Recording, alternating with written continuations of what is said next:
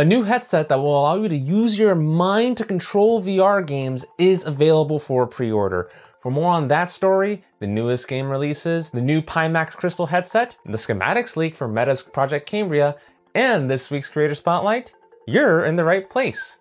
Welcome, virtual dreamers. My name is Gregory, and this is your virtual news. To get this started, the following are the releases for this past week in games. World of Mechs, The Clockwinder, Wings 1941, and First Person Tennis. There's a healthy mix of titles here, so if any of them caught your eye, be sure to check them out. On to the main story. OpenBCI, the company behind the brain-computer interfaces based on EEGs, and Varjo, known for their head-mounted displays with seemingly real-to-life resolution clarity, have announced a partnership to create a new headset in OpenBCI's Galia project, making pre-orders available on May 31st. OpenBCI previously announced Project Galia was actually in partnership with Valve, though there has been no further news on this relationship. YouTuber Brad Lynch obtained a screenshot from a registered user for the new headset, showing that the price tag is sitting at a healthy $22,500 US.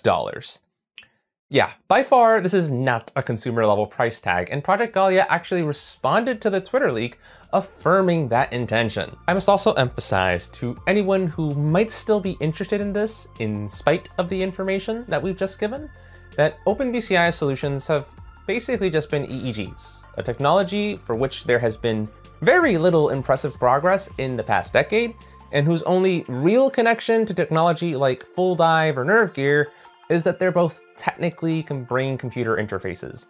If you've never used an EEG in your life, or don't know the first thing about software development kits, this is not your headset to buy.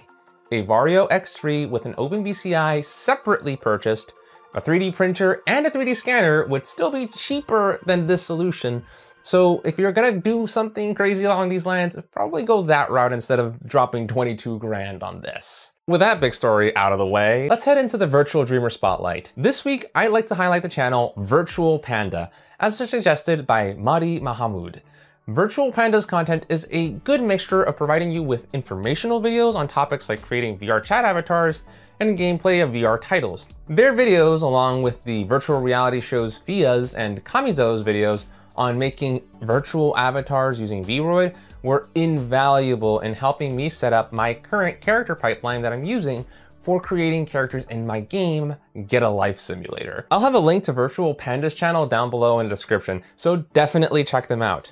Also, don't forget to subscribe to this channel as well if you haven't already done so, and leave a comment down below for the creator you'd like me to spotlight in this weekly segment. Now then, time for the two bits. Pimax announced their Pimax Crystal QLED headset, targeting a release date of Q3 of 2022. The headset is set to feature two 2880 by 2720 QLED mini LED backlit panels with up to an 160 Hz refresh rate, interchangeable lenses that give you anywhere from 125 degrees to 140 degrees of field of view, a Snapdragon XR2 processor to allow the device to be used in a standalone capacity, a WiGig module to allow wireless PC data transmission for wireless PC VR, various faceplate options to allow you to have your choice of either lighthouse tracking or a mixed reality ability, and an optional audio option that can be integrated right into the headset.